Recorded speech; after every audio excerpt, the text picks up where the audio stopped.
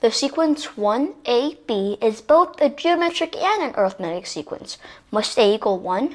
Now, if this must A equal 1 is what we're trying to prove in this question, we know that this sequence, 1AB, is both a geometric and an arithmetic sequence, so I'll take care of that geometric part first.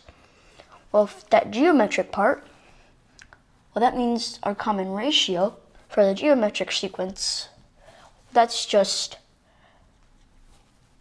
A. Very, very simple, which means our sequence, well, starts with 1, and we'll multiply by the common ratio, A, and just have 1 times A, which is still A. And that B, we can write that in terms of A, because it's 1 times A and then times A again, which is A squared. Now our arithmetic sequence, we can do the same thing, right?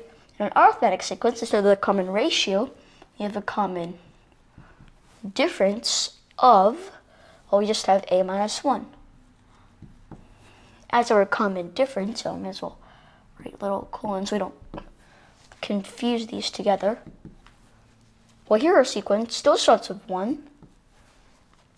Well, you just add on that common difference, which is 1 plus A minus 1, and B, that's A, which is 1 plus A minus 1, and you add on that common difference again, plus A minus 1. Now, this first part, 1 and 1, well, that means if this is like 1AB, it won't change, which means these terms, all these terms, they have to be equal. Well, 1 and 1 is already equal. A and 1 plus A minus 1, well, the 1 and 1 cancel. Just that this A squared, that's a little more interesting. And I say interesting because we can at least make sort of an equation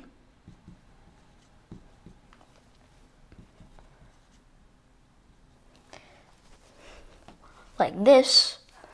Well, 1 minus 1 minus 1 again is negative 1, and A plus A is 2A. Subtract that over to get A squared minus 2A. Now I'll add 1 to both sides. I'll flip that around to get A squared minus 2A plus 1 equals 0. Now, if this was more complicated, I would factor out this quadratic, but fortunately it's not complicated because you know A squared minus 2A plus 1 equals 0. Well, I won't factor it because that means A minus 1 squared is 0. Well, that means if something squared is 0, we can take the square root of both sides to get A minus 1 is 0, and there is no way that something minus 1 is 0. There's no way that A is something other than 1 because it has to cancel out. We can prove that A has to equal 1.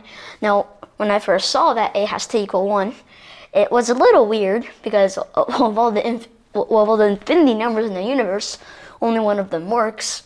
But math does prove that our answer is yes.